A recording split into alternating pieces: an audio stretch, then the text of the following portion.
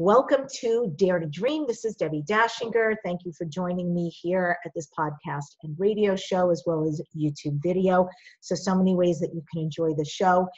And I ask you folks, thank you for the amazing comments you leave, by the way. I love knowing what resonates with you and why. So trust me, I read all your comments. Thank you for that. And if you love the show, please give us a 5-star review and subscribe. The show will come right into your inbox on a weekly basis. And you'll be the top at the food chain to be able to see who and what is sharing with you this week. So I should have brought my big red nose. I have one of those big red noses because I had some surgery on my back this week. I had a little bit of sun issue, right? Like a little bit of precancerous stuff. And so I thought it was going to be like a little bloop, but it turned out to be like more the shape of an eye. And in all my vanity, it's going to be a 2-inch scar on my back. Super not happy about that because it's where you could see if I wear tank tops or summer dresses. But to make myself feel better, I got one of those big red noses, and I was walking around calling myself Patch Dachinger. So if you remember that Robin Williams movie, you'll appreciate the reference. Have to make light of things. And I think there's been like a lot of shifting going on. And I think next week, Dr. John D. Martinez coming on. He's coming to Los Angeles and his team reached out and he wants to come on and talk about overcoming fear, which I think is a fabulous conversation. So welcome to Dare to Dream. And as you can see, every show is pretty much cool and your #1 transformation conversation. I want to thank first off, Dr. Dane here for sponsoring this show. Dr. Dane here and Access Consciousness do some extraordinary energy work and healing work out into the world. If you feel like a definitely different person, Dare to Dream, Debbi Dachinger, definitely different. You're in the right company. Go ahead and check them out. Dr. Dane here, DAINHEER.com, as well as accessconsciousness.com. They've got classes all over the world. Very highly recommended. And I've got an amazing guest here today who is Rachel Kaplan. And besides daring to make your inner dreams a reality, she talks about healing your shit. So we're going there. And if you've ever thought about what your core wound might be, this is our guest today, Rachel Kaplan. She's a licensed marriage and family therapist and the creator and host of the Healing Shit Show podcast. Rachel was trained in cutting-edge Western psychological technologies, as well as ancient spiritual and healing modalities of Eastern religions. Her therapeutic shit show offers a relatable and humorous approach to real healing. Rachel has a thriving practice in the San Francisco Bay Area, and you can learn more about her and her show at thehealingfeelingshitshow.com. Rachel, welcome to Dare to Dream. It is so great to have you and your shit show. Thank you for having me. I'm so glad to be here. This is so awesome. I mean, I love the fact that we even started there. How did you have the audacity to name your show Shit and Healing Feeling Shit Show? I have the audacity because our digestive system, the fact that we shit and that everyone shits, is the single best metaphor to understand how we need to relate to our emotional system. And I think it's hilarious. I personally like making light of things, having fun. I think what's the point of healing if we don't enjoy our lives? And so, and what is life if not a shit show? What is healing if not a shit show? And when I talk about, how we relate to our literal shit, my clients light up and people get it. And every single person, whether they're Republican or a CEO or whatever they are, they shit. And also all of us have emotional pain. And so I'm saying, hey guys, let's get real with this. Let's get skilled at having our emotional pain so we actually can heal and enjoy our lives. And in case anybody didn't get it, of course, your logo is literally a pile of poop with a big smile on it. Yeah, and people are always like, it's a kissing poop. I'm like, that's just pretty. I found a pretty poop. Yeah, it's my face right next to a poop emoji. And I think there's hook, there's pizzazz. My jingle, which was the first thing I did once I decided to make a podcast, it ends in a flush. That's a really good jingle. That's so hilarious. I had a friend in college who was one of the funniest people, one of the brightest and funniest people I'd ever met. We were both in theater arts together. And he used to make up these ridiculous outgoing voicemail messages. And one of them was, "Hi, this is Jerry. No, this time it's a really serious message. Have a good day. Leave me a message." And as soon as right before it went beep, you heard the toilet flush. Awesome. He got that in there. That's great. That's when you thought he was for real. So emotional potty training for grown-ups. Yes. You're talking about the relationship between our bodily function and then emotional potty training. How does that correlate? Right. So let's say, Debbie, whether it was this morning or this afternoon or tomorrow or tonight, whenever it is, when you have to take your next shit, when you get that signal. I love this already. I just want to say I'm so with you. Good. So you're going to get a feeling in your body that you've been trained to identify. Now, when you get that feeling, are you going to say to yourself, maybe I'm hungry, or maybe I should post something fabulous and get some likes, or maybe if I buy a new shirt or call my boo, I won't have that feeling. Do you think those thoughts when you get that signal from your body that you have to shit? No.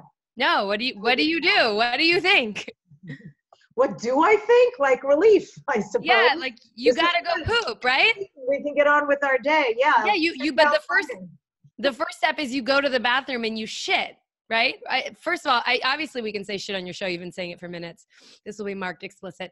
So that's the thing. So we know, because we were actually potty trained, that when we get the signal from our bodies that we need to shit, that's the only thing that will make us not need to shit. Now, when it comes to emotional pain and emotions, first of all, take off the letter E off the word emotion. What do you have? Right. Motion. Right. So emotion. It literally means to move. I like that people use energy, but I don't know if that's actually inherent in the Latin or not. But either way, it's like movement is included.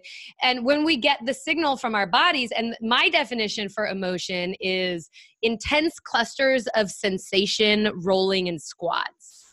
So we got these movements of heat. Let's say you're angry, you feel heat. You feel maybe tension in your limbs or clenching in your face or your fists. It's sensation, right? A heartache literally will be a heaviness in the chest, a trembling of the face. When we get those signals as non-emotionally potty trained grown-ups or teenagers or elders, we do everything we can. We think to distract ourselves. We watch something, we read something, we buy something, we eat something, smoke something, drink something, try to get validation. Basically, the way I see it is our culture and our world is funded by us believing that we can outrun our emotions and consume them away, distract them away. And so what that leaves, what I see is that we have, a world full of people who have no idea how to deal with their pain. And, they're addicted, they're depressed, they're anxious, they have imposter syndrome. And basically the only way, and I think they're very similar, just like the pooping system or the sweating system is a means of our body to create homeostasis, the emotional system is the same, where something happens, we have a feeling, the thing that relieves the feeling is letting the feeling move through us, like a poop. And so it should be easy, but it's not, because we've all spent decades, varying amounts of decades, avoiding the feelings. And so my shit show is a step-by-step course of understanding, how did you get this way? And how do you actually restore your body's capacity to move your feelings so you can regain well-being, really be who you are, and have what I call emotional resilience, which I think is absolutely 100% better than happiness. Because if you're emotionally resilient, you're probably happy most of the time. But what it is it's a sense of whatever life throws at me, because we know life's going to throw shit at us, because that's what life is. We're going to die, right? Whatever life throws at me, I can handle it, because I can move all of my feelings, my fear, my heartbreak, my shame, my pain, through me like a poop. So to me, it's like the silver bullet. It's the thing that actually heals people. And unless your emotions can move, I think you can't be well. Yeah. So there's a few things I want to say about that. And yes, we are in a society that does not honor, for the most part, feelings. Yes. And has a big thing about suppressing them and not expressing them. I also want to say that as a metaphysician, one of the things I don't like that is pretty pervasive out there is there are many metaphysicians, law of attraction, people who say, well, you choose, you decide, right? Yeah. So you don't have to feel that way. And I actually take exception to that because I think we feel what we feel. Right. And I think that the true healing, exactly as you're saying, is that something is allowed to flow through us. When it doesn't and it gets locked inside, we're volcanic, right? Yes. Yes. Sitting on something really big.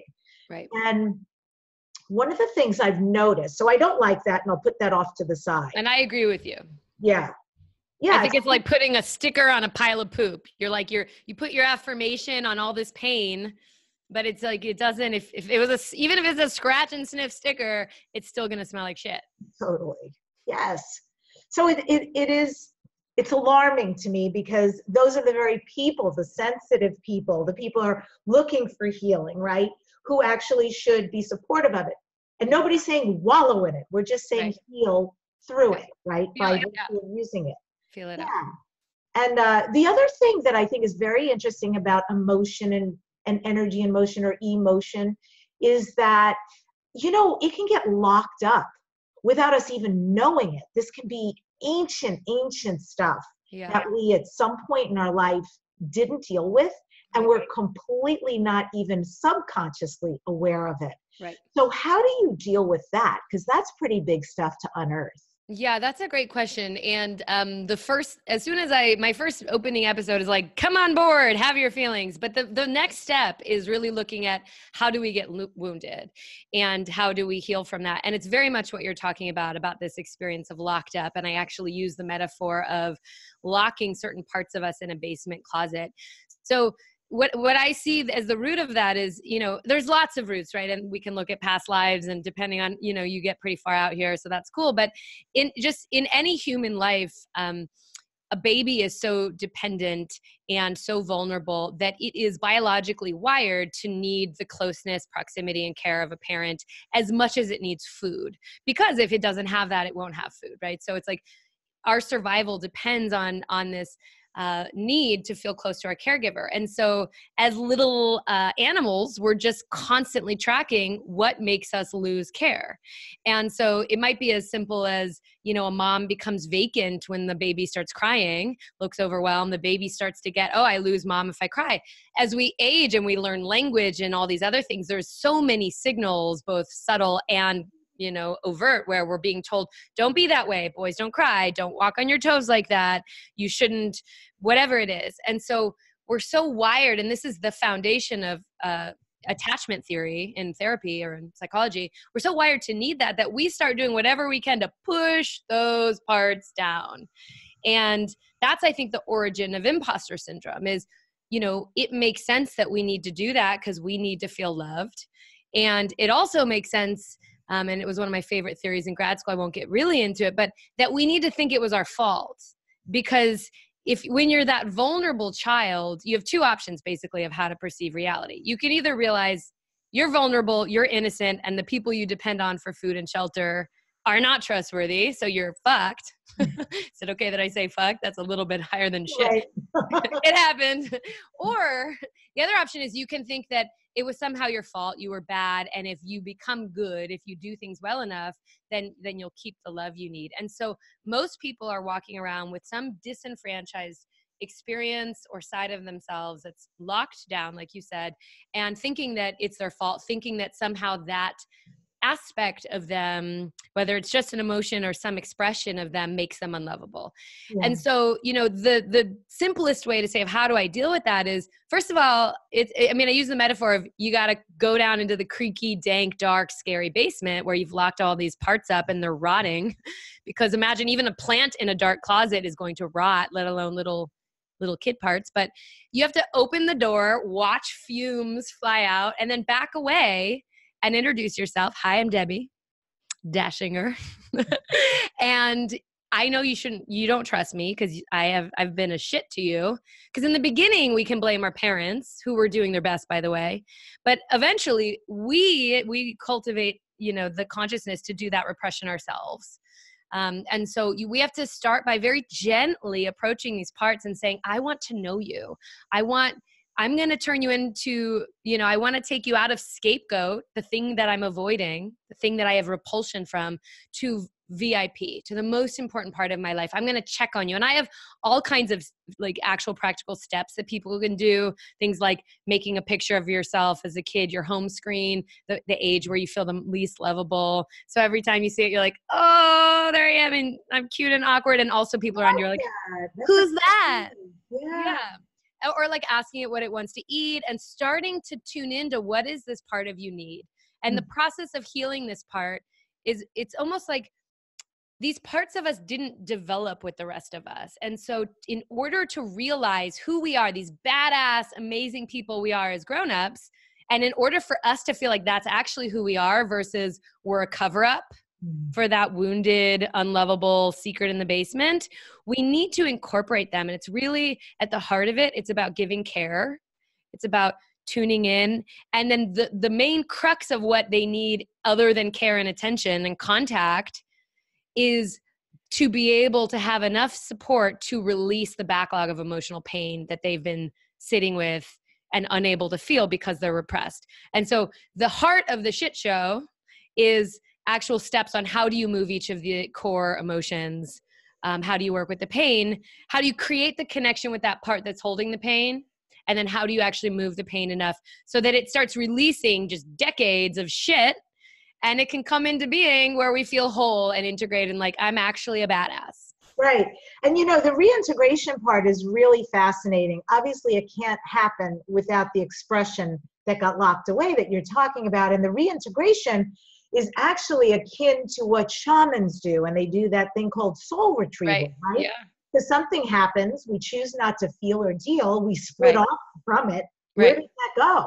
But we carry on somehow, but we're really not whole because that piece is still here in that moment in time.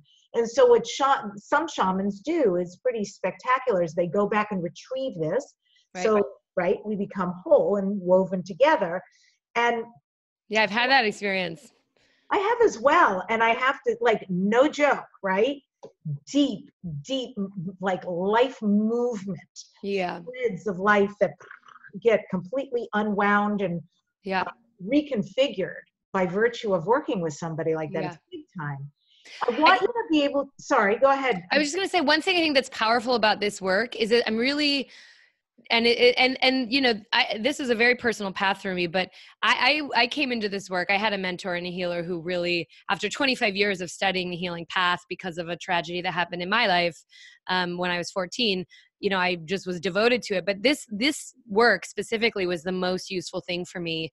And I think what's so powerful about it is it's teaching someone how to do it for themselves. And I think that it's so useful to have help. And he was helping me for sure. And shamans and people who have these gifts, it's so useful. But I think that if we don't know how to integrate it, if we don't know how to do that for ourselves, if we don't actually learn how to move the emotions and how to find ourselves in some way for ourselves, then we end up in either codependence or we end up kind of with a vision of what's possible from us, for us, but not really able to actualize it.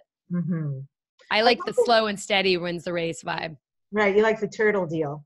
Okay. Yeah, I didn't always. I was like big, but this guy was like, oh no, highs and lows, because we end up just then we just chase the intensity, right? Mm-hmm. Instead of just slowing down and tuning in and learning how to become subtle enough and skilled enough and strong enough to feel our fucking pain.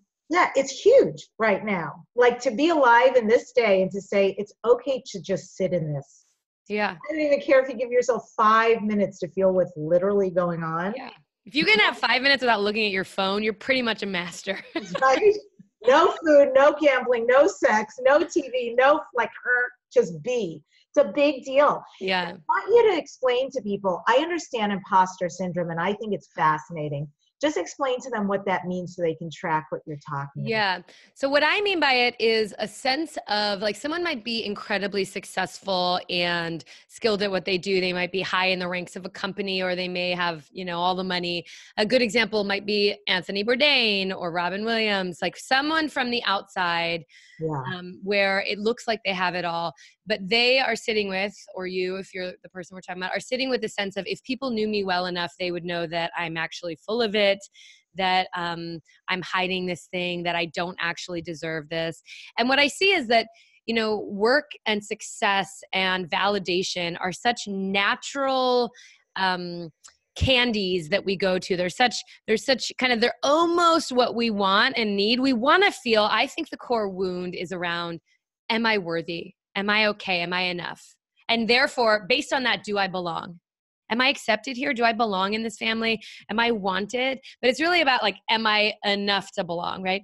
And so, it's such a natural impulse to chase validation and success and all these external means. But if there's no place for it to land, that's when you get into people who are just, working to the bone, relentlessly focused on achieving it and empty inside and really sick or unable to stop, or, God forbid, at the end of their achievement of what we're taught the pinnacle of success is, they take their lives, whether an overdose or suicide, because they still have pain, so it's really about not feeling as good as you look or as worthy of what you have.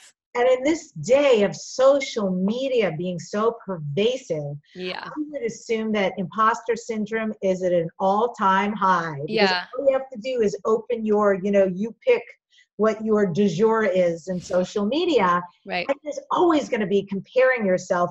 I have a friend actually who this is a really beautiful human, like physically beautiful human, beautiful on the inside, tons of friends, well-loved, very smart. I could go on and on with the accolades, who used to say over and over, I opened Facebook and I read about who such and such's husband was going on, waxing on and on about how much they loved their wife and their amazing relationship. And she would get so caught up in what women said about their men said about their women, and felt so terribly left out.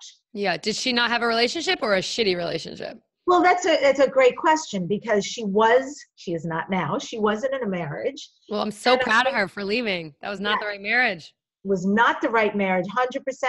And I think that disparity was showing up in social media, right? Showing her like what she doesn't have, even though, let's like level the playing field. It's all bullshit anyway, right? Yeah, right.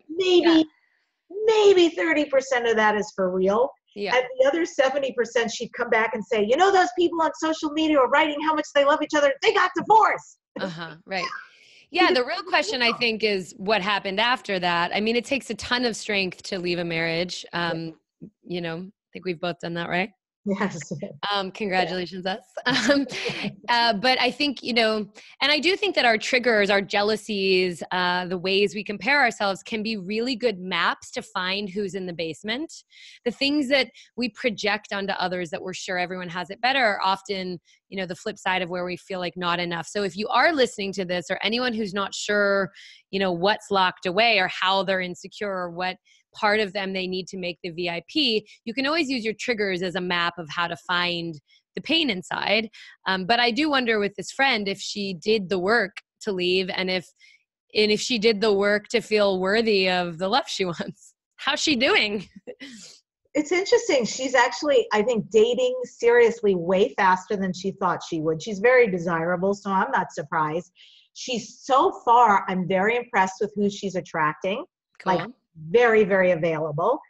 Wow. And at the same time, when you ask about the healing work, my point with the imposter part is, it just makes me wonder, so when somebody has all of this yumminess, but this one piece is what they keep focusing on, as though I am a failure because, I don't have what I perceive the others do. Yeah. So how do you, Rachel, recommend people heal? If that's a core wound, I don't match up.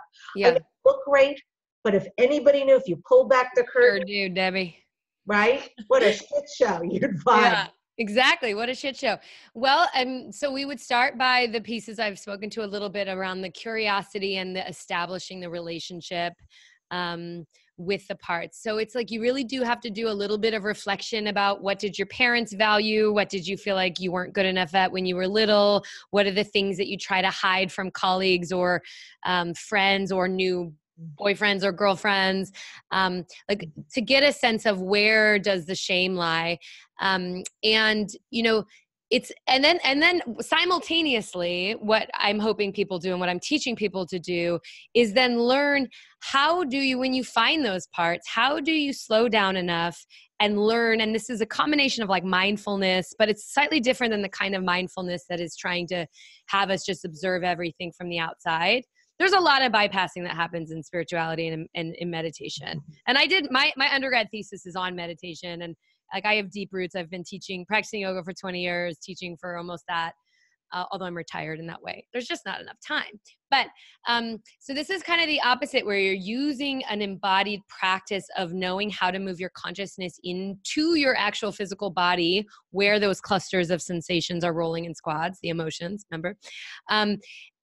But learning how to actually find the pain, have a strong enough connection with the pain where you can feel the pain and then actually become the part that's in pain, and to release the pain and then move back out of the pain, back to the grown-up self that can do something I call reality testing, which is like, establishing into the sense of worth. And the important thing here is this.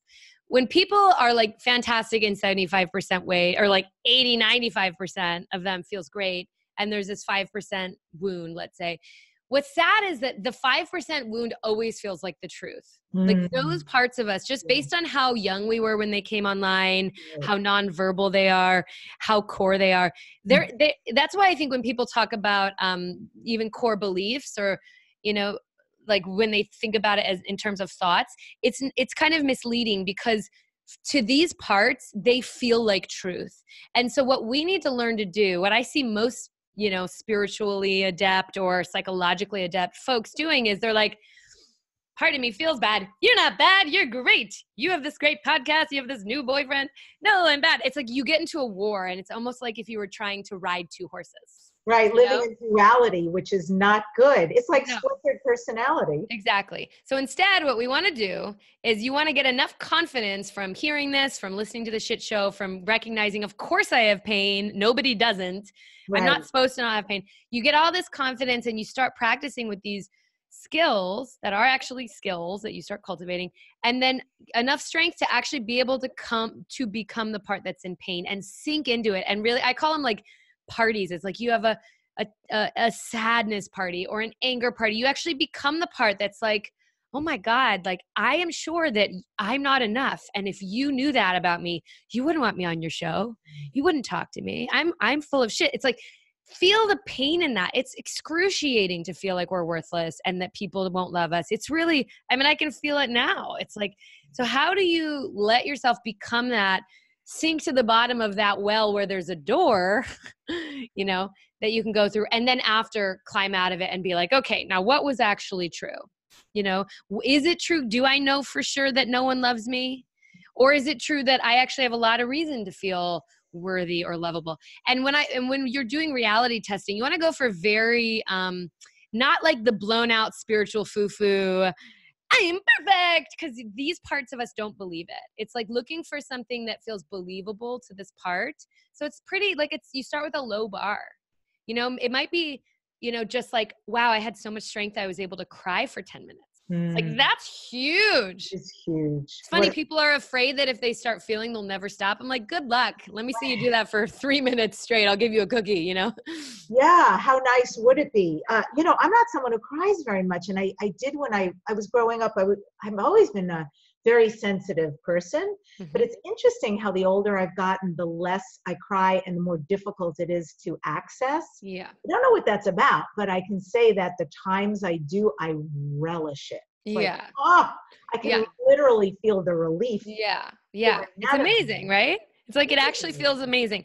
Yeah. So episode 8 might help you. It's all about sadness. So, the other piece of the work of how you heal that is really just like, it's like what I just described of like descending the consciousness into the pain, moving it and coming out is like the basic thing you try to do with all the feelings. And then because feelings are so different, like anger is energetically opposite as far as how it moves than sadness, right? Like when we're angry, we want to explode. We want to destroy. We get hot. It goes out. It's fast. Sadness is an implosion or bogged down. We need to descend and slow down and release, and water falls out of our face, you know?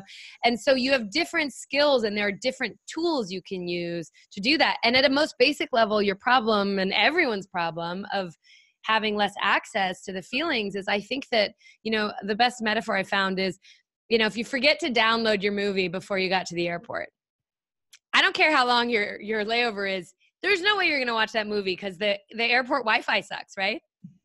It's like there's no way to get a file that big on with a flimsy, thin bandwidth. And similarly, when we repress or just live more and more time trying to not have feelings, the feelings get bigger and bigger. And so we need a stronger container. We need more bandwidth, more strength to be able to move it. And that's part of what I do as a therapist, is I'm like a Wi-Fi hotspot, and I am amplifying. I'm using everything about me to amplify the person's ability to connect to their pain and move it. I'm also like a colonics expert, where I'm just like massaging their emotional colon. But there are other techniques you can do at home, and I give tons of tips for each emotion of how you can increase your bandwidth. And then over time and with practice, it becomes much easier. And once you realize this makes me feel better, then it's motivating. Yeah. So then I imagine if it makes you feel better, you're very energized. So then you'd be akin to a coffee enema, basically. Yeah. Yeah. Coffee enema. So what I love about what you're saying, Rachel, is, you know, interestingly enough, the correlation is I teach this in visibility. So I teach people how to write books. Oh, cool. Right. And one of the things I teach in my classes always is write what you are afraid of. If it's shame, awesome. Go to it. Pen it. Get it out. That's the shit people want to read. Right. That's the stuff we That's the shit. with, right? That's the cutting edge stuff where you're going where nobody else is going. And same exact thing, although it's somewhat different when I teach about being interviewed, right? About the visibility and the importance of getting booked on radio and podcasts, because a lot of people want to show up and deliver what they think an audience wants to hear. Not so much. Boring, right? yeah. It's so disingenuous. But if they can understand that they have their own unique, through their woundedness, through their brilliance, they have a very unique point of view and message. And if they can own that, that's where they rock and roll. So we are very aligned. That's awesome. Right? Yeah. And also because, you know, the secret, you know, all the internet memes say this, that like we should be ourselves. But, you know, and first of all, no one's saying, though, how hard it is, because to be ourselves, we have to heal and we have to embody these wounded places, which takes skill. But I have come to fully get and love that, you know, it's not like we're given a multiple choice thing when we come into these bodies. It's like, do you want to be loud or soft? Do you want to be this or that? It's like, you know, of course we can be ourselves with varying degrees of balance, but we have essentially our essence to embody. And the good news is we only have to be one person well, and it's us. And it's obviously the most interesting for audiences and in books. And it's also the place where I think we're going to have the most synchronicity in our lives. And so it's like getting on board with how do we heal who we are so we can be who we are, which I am really enjoying in my life. And we're not for everyone, but like great news. It's like there's lots of people. Find your people. Be yourself. Totally. Exactly. Find your tribe.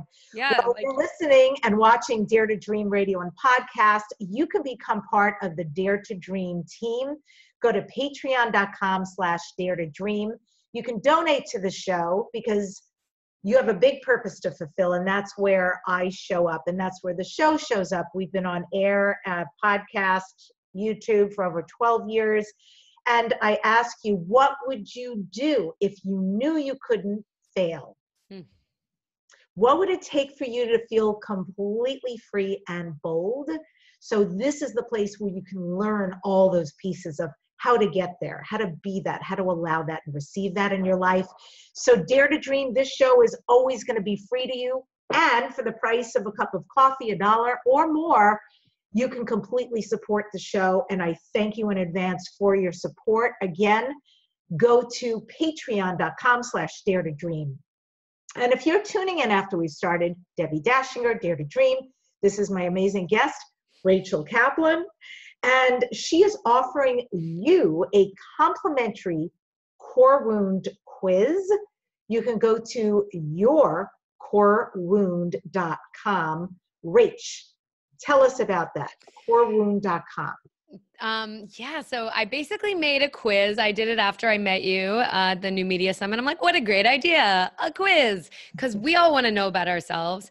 And it will take people about 5 minutes probably to fill out. You just slide some sliders numerically based on how much you relate to different statements. And it emails, I get an email, and I look at every single person's quiz. I've looked at like 200 quizzes so far, barely publicize this, but just from other podcast interviews. And I will see which of the 4 kind of core emotions it dominates your core wound. So, and then I will email you a little video, the episode that correlates to that emotion, and a list of skills to try. So a video of me in my house kind of giving you some insider tips, the episode that you need to hear. And so what it will enable you to do is diving into the skill part of the podcast journey of the Healing Feeling Shit Show, to start to get this moving. I do suggest for people who really want emotional resilience and real healing to listen to the whole podcast, but it's a long podcast. The episodes are about hour to an hour and a half each. And there's so much. It's really like a massive transformational course for free, which was an interesting choice on my part. But anyway, but so this will give you right into the action, and I give you a free little kit, and then you will need the skills for each of the emotions because it's like an onion and it's not linear and they're connected. But I give you the one that you need the most, and you can try it out and just see, how you like it. Okay. And it also will enable you to hear more about my work. Tell me about the 4 core wounds. What are they? Yeah, well, so it's interesting because the 4 core emotions, and my high school therapist, so I know I said I had a tragedy. Did I say what it was? No, I was going to get there, but can we start with the 4 core wounds? Okay, so, but my high school therapist taught me this. So there's 4 core feelings. And, if you look at those feeling charts, like that you see on your fridge, how are you feeling today? There's a lot of options, right? But most of them are fairly heady and they're nuanced, which doesn't mean they're not feelings. But because feelings are physical, it actually serves us to get into the body and to break it down to their simplest kind of like the primary colors of emotion. And so the 4 core feelings that every human, whole or not whole, healthy or not whole, or healthy or unhealthy, will have is happy, mad, sad, scared. Now, my show doesn't deal with happy, even though it could, because most of us, and Brene Brown says that joy is actually the most vulnerable emotion. It's like most of us don't do that well with happy. We know what it's like to chase highs, but happiness has its own ball of wax there. But what I'm dealing with are the emotions related to wounds. And so it's mad, sad, scared, and ashamed or shame. And shame and another way to describe it is worthlessness. And so in the podcast, we start with mad and sad because those are like really unidirectional. It's like mad explodes, like I said, sad implodes. Fear and shame are more nuanced. And so it generally helps to get the first primary movements in place first. And they can kind of usually go in either direction. Like someone who's afraid might feel really frenetic and they need to shake and they need to kind of move, or they might feel like a frozen deer in headlights and they need to swaddle and cry. And so there's more nuance and more kind of, fine tuning of how to move it. And shame also, it's like, it burns. Shame's so deep that it takes some skill. But if your core wound is shame, I'll send you the shame package. You can listen to it and you might need the others, which I make very affordable. But and the podcast has them all there for free. So interesting. I thought you were going to say things like abandonment as a core wound. Well, I mean, these are the emotional tones of your core wound. Right? So is someone drowning in fear or sadness? Like some people are going to feel just so bogged down with depression and sadness, that's the overwhelming thing. It may have come from abandonment, but in some way, what the cool thing here, and this is why I'm so committed to this, that I literally have 2 full-time jobs. My full-time job is employing my other full-time job to make this content, is that even the therapeutic industry is confused. It's like this understanding, it's like, it's not enough to know that your dad abandoned you and therefore you like unavailable men and feel worthless. To heal from that, that's a good start. But then to heal from that, you have to be able to tune in in a visceral way to the pain there to let it out in order to heal. And so I'm less interested, and in some way it matters less what the content and the story is. It's useful to start to find those parts, but it's like to heal them, it's much more energetic and physical and like grounded. Which is why we're talking about poop. It's like you poop it out, you wash your hands, you go about your day. It's a very physical thing, right? And don't forget, it's very good mulch too. So yeah, exactly. Grow and rebirth, right? Exactly. It's great fodder, so to speak. Yes. To create compost. Right? Yes. Okay. And yes, I do want to go back to the fact that you said in the first segment that at age 14, you experienced a tragedy that created all of this opening. Yeah. Like, imagine this journey. So will you talk some about that? Yeah. And I'll just say that, I think I had my good share of wounding like we all do from way earlier, which may have lined me up to choose someone who was in this much pain. But my first big attachment, like I was my parents described me as being a really aloof and afraid and kind of like, I was just doing my own thing, building like doll houses and stuff, which I know you wouldn't think, right? Right. So, but yeah, that was how I was in the family. And so the first person that I had an obsessive desire to be close to, it was my first love, my first attachment other than the parents, was my first boyfriend. And we were together for about 1.5 years. And then just within the month of both of us turning 15, he told me a very convoluted story about something and ended up killing himself. I was the only one who knew, and we had an agreement that he wasn't going to do it. I was the subject of his suicide note. So that fucked me up pretty good. It was a death. It was his actual death, and it was. When you say convoluted and you were the subject in his note, do you mean the blame? No, not at all. And by the way, episode 4 is I wrote this beautiful memoir narrative of the story. And so sometimes I feel sad if I give too many details in podcast interviews so people can be in the suspense of it. When one of my big bucket list items we've talked about, this is in a year, so I'm going to complete the memoir. But no, the convoluted story was I thought he was busted for smoking marijuana and he told me this whole story about how he's going to go to a drug rehab for a few months. And that's how we started introducing that he wanted to kill himself. I dealt with that as best I could as a 14-year-old, trying to threaten him that I would tell his mom and trying to convince him out of it. And, he had threatened me back that if I intervened, he would do it right then. And then, basically my best 14-year-old strategy was to say that I was going to commit suicide. So our nicknames for each other were Sunshine, and his suicide note was which made no sense to his family which they were the ones who found it first. But I knew the moment I heard it, it just said, make sure my sun still shines. It's basically like, make sure I don't kill myself too. And that's all he left. But did I blame myself? You bet your whole self.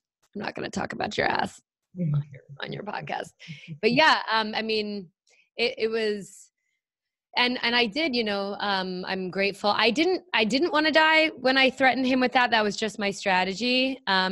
And I actually had a pretty far out moment in the moments after it was confirmed 100% that he was dead, where I've heard a voice clearer than I've ever heard a voice. I don't hear voices, not his voice, but a very clear voice said, "You'll never do this," and then was gone. I was like in the room with his bawling mother and brother and sister, my mom, who's screaming. It was really like dramatic and excruciating, but I did live for a few years kind of plotting my death. And by 15, the first moment where I started consciously turning toward healing, in the beginning, I started kind of looking into what happens to souls that commit suicide, which was grim.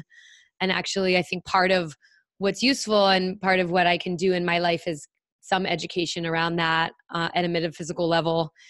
Because it's not a good move, not just for everybody else that you leave behind, but actually the souls who do it have a really, really hard time. But we can come back to that later. So I started studying, but, by 16, the first time I accidentally caught feelings for someone else, I realized I was just a terrible wreck inside. And so I found that first therapist, who was the only individual therapist that's been actually really useful for me. Bless her soul. I don't actually like therapists that much. I think there's a ton of mediocre therapy in the world. I've worked with all kinds of healers, but yeah, that journey, I had started healing and having spiritual awakenings by like 17, 18, like in a pretty profound way, and studied Eastern religions, lived in Asia, speak Nepali, taught yoga, did all these things, but really was still living with that wound. And it wasn't until actually I got married to someone who was like the archetype of the dead boyfriend, even though I couldn't see that, and had this terribly unviable marriage with someone I love deeply and I still love, we're friends, that I started working with who I feel is a true master. He asked me to not use his name because he's very private. He's like a man who lives in a mud hut. He's built a structure, but like when I first went out there in the desert, he lived in a hut. It's a shitty hut. A shitty hut. I've actually stayed in Nepal. I lived in places where they like to clean the floors, they wipe cow poop on the floor. You gotta love that. But yeah, so it wasn't until I really did the kind of work that is the heart of the shit show that I started truly healing. And interestingly enough, the day that I organically, without any effort or orchestration, left my marriage happened to be the 22-year anniversary to the day of the first boyfriend's death. Yeah. And then I found my dream apartment where we're sitting right now. It's so pretty. It's also in design magazines. If you're curious, it's in apartmenttherapy.com. You can look up Bohemian Rainbow Oakland. You'll see my apartment. But anyway, found this place. I fell in love with it. Was going to move on a Monday, but it was raining. So got pushed back one day. And I ended up moving out of my marital home on the dead boyfriend's birthday. Wow. Boom. Mic drop. Crazy town. So the shit show is really like what feels like the manifestation, the fruiting of the gifts of the karma of my life. Like it's taken me a long time. I'm just maybe hopeful that I'm able to attract someone and be like someone who really likes me. Of course. But it's taken a long time, but it's made me, I'm like masterful at this. And I say that kind of humbly because I've worked with a real master. I'm not that masterful, but as my mentor, but it's like, I'm so fucking good at this. I'll date you, Rachel. I'll date you. Let's just get this over with, okay? You're beautiful, you're smart, you got it going on, you're a ton of fun. I'll date you. Let's get over it. Thanks.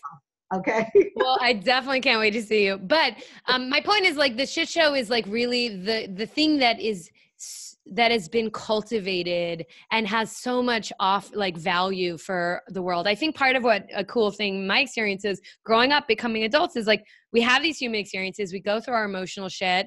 We have to overcome something, learn something, and it becomes a gift.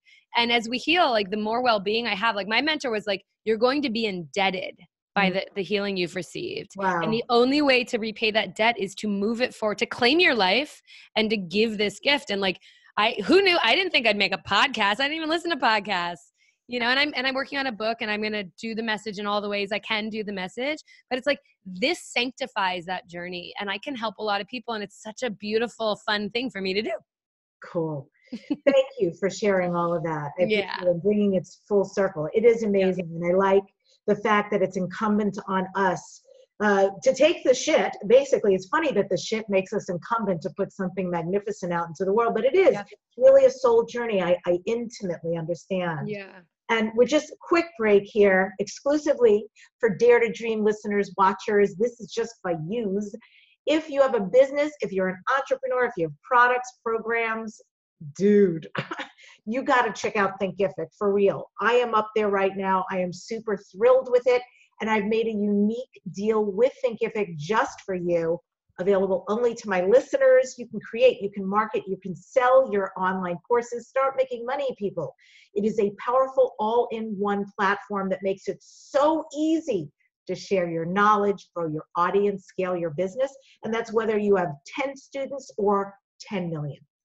So Thinkific, easiest technology, drag and drop, and it looks phenomenal. If you use this link, you get 3 months free business plan. Ta-da. It's thnk.cc/Deb, thnk.cc/Deb. And this is your exclusive free deal. Enjoy, and go make some money. This is Rachel Kaplan. We just have a few minutes left. Debbi Dachinger, and this is Dare to Dream. Again, you can find her at the healingfeelingshitshow.com. And this is Dare to Dream, Rachel. What do you next, Dare to Dream? What are your future dreams and goals? Thank you for asking. So the first is to publish, and I'm actively working with an editor on it currently, to publish the book version of Emotional Potty Training for Grownups, for the people who won't find podcasts, to streamline it, take out some of my crass jokes. We might have a section for poop stories, but we're just streamlining into the, transformational content. So I would love to, in the next year, publish that. And not publish it myself. I think it's my editor's like, oh, no, you're going to publish this. Within the next couple years, I want to publish the full memoir, which will be called The Shining of His Sun. Like, how the fuck did I go on? A lot of ways, a lot of rock and roll, a little bit of drugs. Oops, can't be president. Good thing I don't want to. Yeah. And then, my other two main goals, I'd love to find real love that's based in worth, like not worthlessness, not dependence, because I've kind of burned through that. I love being alone, and really hot sex. And I think that's it for my bucket list. I met Tom York last year, which was like up there, but other than that, I'm like, take me whenever. Actually, the truth is I would love, I'm interested in speaking and just basically championing this information, this content.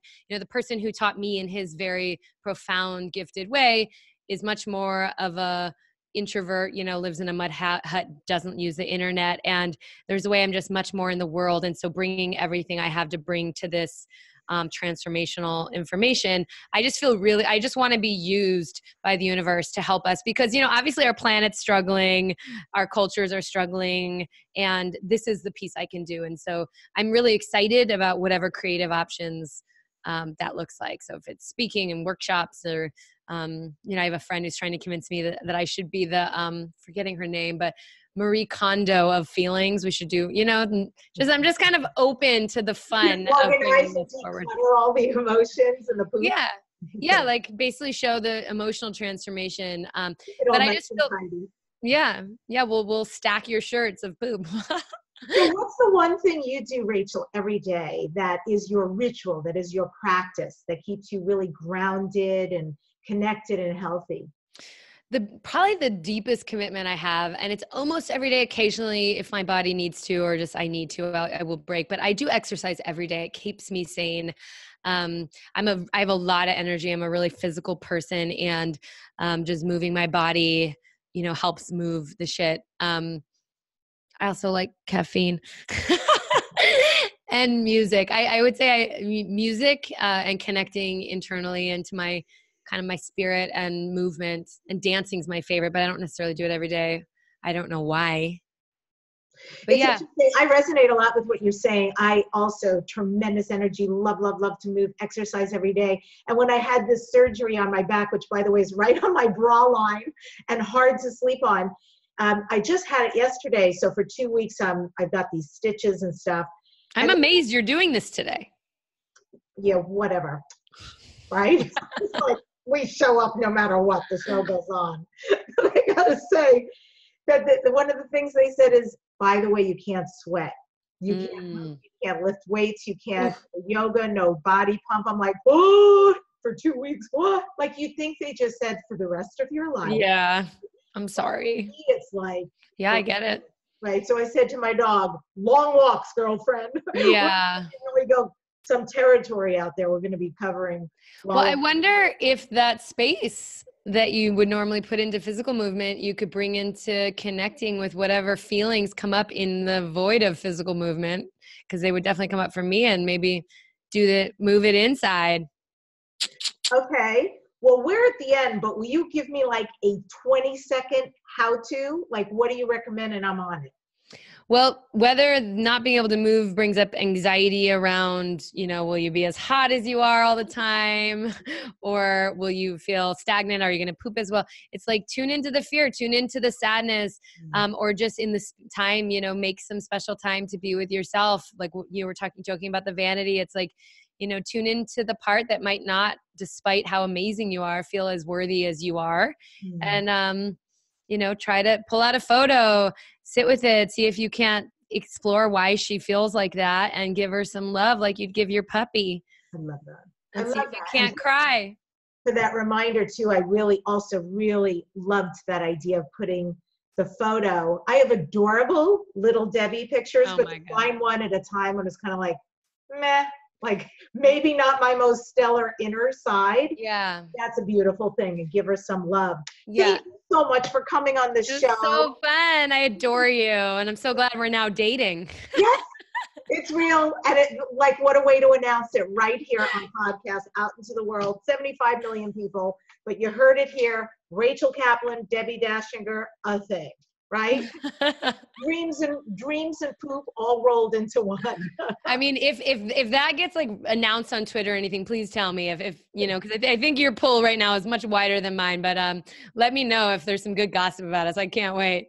Okay. And I will see you on the dance floor at New Media, right? Are you going? Right. I'm going. That's where we met. That's where we fell in love. And I'm ending this show with this quote from Iyanla Vanzant. Until you heal the wounds of your past, you're going to bleed. You can bandage the bleeding with food, with alcohol, with drugs, with work, with cigarettes, with sex, but eventually it will all ooze through and stain your life. You must find the strength to open the wounds, stick your hands inside, pull out the core of the pain that is holding you in your past, the memories, and make peace with them. Oh, man.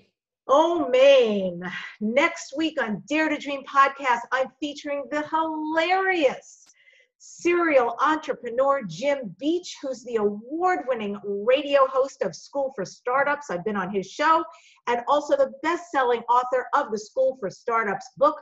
Tune in for next week's #1 transformation conversation. Again, you can get all of these if you want to watch them at youtube.com/Debbi Dachinger. Find me on social media, everything Debbi Dachinger. And remember, the secret of success is having the courage to begin in the first place.